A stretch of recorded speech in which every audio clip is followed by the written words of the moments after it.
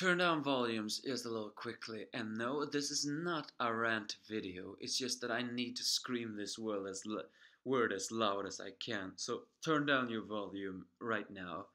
5, 4, 3, 2, 1. Finally! Oh, how I waited for this chapter! If spoilers are gonna come out, then why does it have to come out so early? Okay, now I'm done.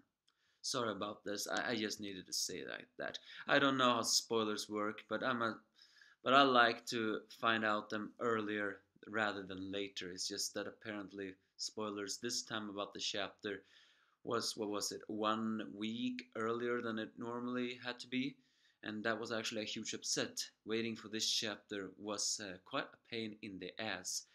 And was it worth the wait? Well, this chapter was golden.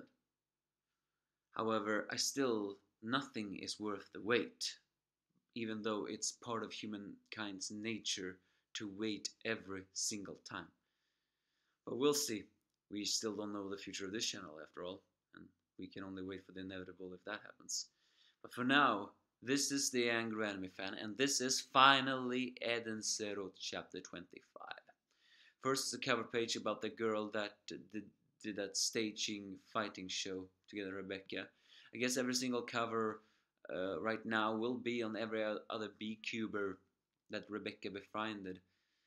In a way, I think they are gonna help her channel grow, or at least give her points.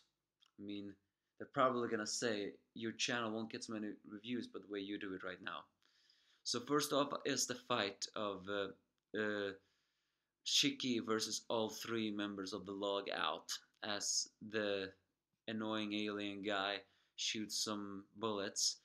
However, Shiki managed to catch some bullets using his ether gear, and then he aims and fire the bullets off like gravity balls. The first time he misses, but the second time he doesn't, and then he fires another one, but the fake sister grabs onto Jin and uses him as a shield, once again proving just how evil this fake sister is. It's worth noting though that Jin is actually pretty shocked when that's happening, despite the fact that he has always said that he doesn't have any emotion and blah blah blah blah blah, you know, like that. He seems to care for his comrades, because when he saw Ganorf, you know, that tall alien guy, being shot, he actually was shocked, and he was also shocked when Shiki managed to overpower him a little moment ago. There have been some theories going around the world suggesting that maybe Jin is gonna do a heel face turn. I mean, it wouldn't be the first time. Hiro Mashima is known for making his villains in the end sympathetic traits, although to be fair, I felt Jin has been very unforgivable of late. So him making a heel face turn will take some time for me to, well, you know, forgive, even if I am used to it by now. So, well, Fake Sister considers the fact, another reason why I feel like that could happen is the fact that when the Fake Sister says that you are just a soldier, you are my hands, my feet, and my shield, isn't that right? He says yes. For me, that almost sounds like a brainwashing moment. Or something else. You know, I have another theory, but if I remember it, I'll tell it in the end. The Fake Sister heals both of them, but Shiki has just become more angry, as we're switching to Rebecca trying to track down Miss Coppa. And in the end, Miss Coppa did find the other collection of the Stone Girl. Now we're facing a dilemma. You know, I actually suspected that Rebecca would find the other petrified girls, but we currently have a dilemma. And note, it's not a bad dilemma. It's more of the fact that what can happen now? As Pino said, going back to she showed a little android logic over there. And Rebecca is kinder than you think she is. And so is Shiki. So what I'm trying to say is, here they have a lot of petrifying girls. Is it really in Rebecca and Shiki's nature to leave these girls behind? And here we face the dilemma. Do they really have time to save them all? Well, for suspense action, this is perfect. However, will that really happen? There might be. We are stuck in a dilemma where we can have emotion or awesome. Either way, people will complain. But we'll see what happens that. Because the annoying toad guy appeared and he somehow managed to capture Copa and is threatening her with a gun. Yeah, he is really annoying. I can agree that I sometimes worry that Hiro Mashima is portraying aliens in a very negative light, which I feel like is not very good, but he hasn't portrayed the rabbit girl so far in a negative light. So I really do hope that Shiki will have an alien as an ally. Because, well, if he's only gonna have aliens as villains, well, that's not really gonna do so very good in your resume. I know that sounds very stupid of me as saying, but hey, people say the same thing about the White Christmas. So, you know, people can really be like that sometimes when in stupid comments. So either way, Iliga wants Rebecca to kneel down and become his slave.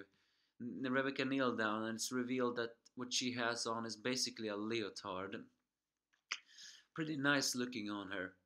So, as Iliga says that Rebecca is gonna be his toy, and if you resist, he'll shoot this girl. Suddenly, Iliga's henchman arrives and says that the chronofetch is about to come.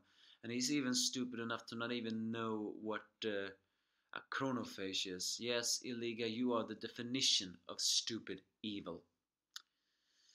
But I don't know how much time this chronophage is gonna do, but wouldn't it be ironic if it turns out that a past Iliga possibly was a good man? That would be ironic and kind of fun also. I mean, it would be perfectly blending with Wise's character. Old Wise is an old and wise mentor that has looked behind his past and realized his mistake. The young Wise is nothing more than a wild card and an arrogant womanizer, or womanizer wannabe is more appropriate word. Now Rebecca also hears that the chronofetch is on its way. They don't say how close it is, but who knows? Either way, this distracts Iliga, especially also when he hears that sister had betrayed them. So Rebecca not only managed to save Copa, but she also managed to take the gun that Iliga was having. And now we actually find out why Rebecca has such good aiming skills. I know a lot of people are gonna say, oh, come on, that cannot happen in real life. And I say to them,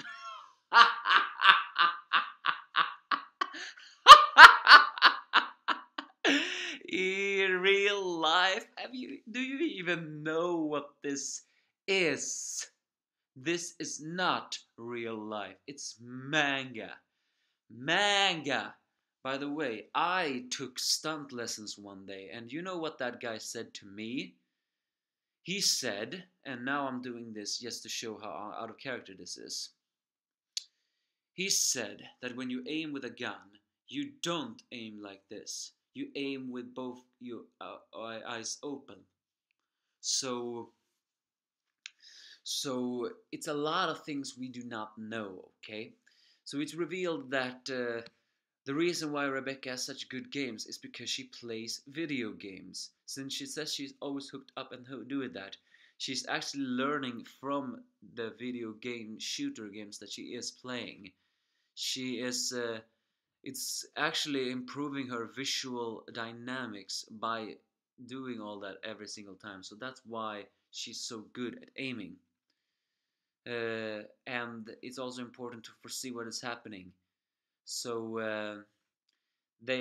by playing video games, She's learning to aim and fire and anticipate. That is why Rebecca is such good at gaming. And she even played a little bit with Shiki. And that is how Shiki also gets a little bit better at aiming his gravity bullets as well. As both of them fire off and Rebecca managed to knock off Illegal. In the end, she got that revenge shot, what I wanted. Unfortunately, the fake sister wasn't enough to be knocked out that quickly. However, the real Sister Ivory appears, and she shows quite a, I want to say, evil looking smile as she confirms that this fake sister has indeed used her powers. And she says, "You will be punished to be the Demon King's toilet." This is without any doubt the real sister, especially since she is the one who says the Demon King's toilet. And the fake sister can only shake in fear as she sees Sister Evelyn. And Shiki is just confused because, well, there are two sisters. Next chapter, which we'll probably not get until a very long time in the next year,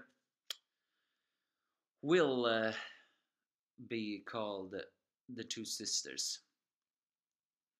So yeah, one very good chapter. Illegal finally got what was coming to him, a bullet to the head.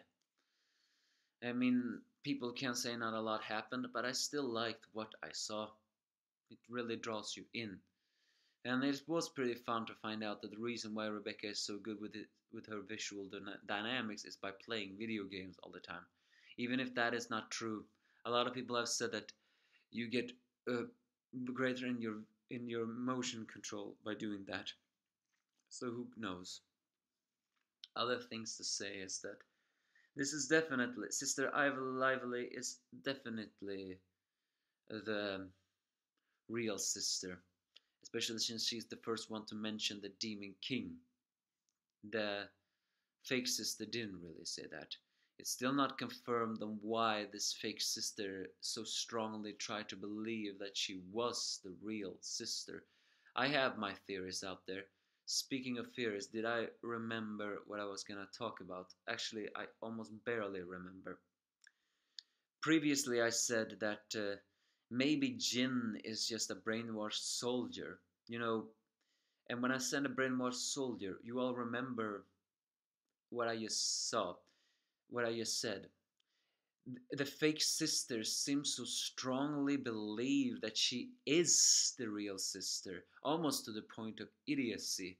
Which me, even though she did recognize that Sister Evelyn was, well, Sister Evelyn, what I'm trying to say is it possible that the fake sister just wanted to become Sister Lively? So what does that have to do with Jin? Well, what if the the Jin actually served the real sister? I mean, can't probably is not like that, but it would show why he is so afraid of failing her and why she, well, no, while he doesn't mind getting hurt for her. I mean, it could very well be that he believed that the fake sister was the real sister, but that is just a stupid theory. It's not even any proof in the matter. And the fact that Rebecca can shoot well because she's aiming like that from playing video games was actually foreshadowed a very long time ago. I didn't put two together though. So what is the other thing to say? Oh yeah, it's what when I said before, we are stuck in an emotional dilemma, or maybe that's the wrong word, but we are stuck in an emotional moment here. Because once Shiki and Sister Lively defeats this fake sister, they're gonna find Rebecca. And what are they gonna do? Is it very likely that Sister Lively is just gonna tell them to abandon these people because they do not have a time? And what about Shiki? Is he gonna agree? Given how Shiki is, I feel like he won't agree. I think he will do everything in his power to save these people. However, will he? It's just a matter of time, and that's not a few amount of people.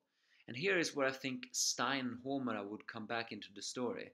Stein could probably build up a vehicle, carry these things and all the way to the ship. But I guess we'll find out, won't we?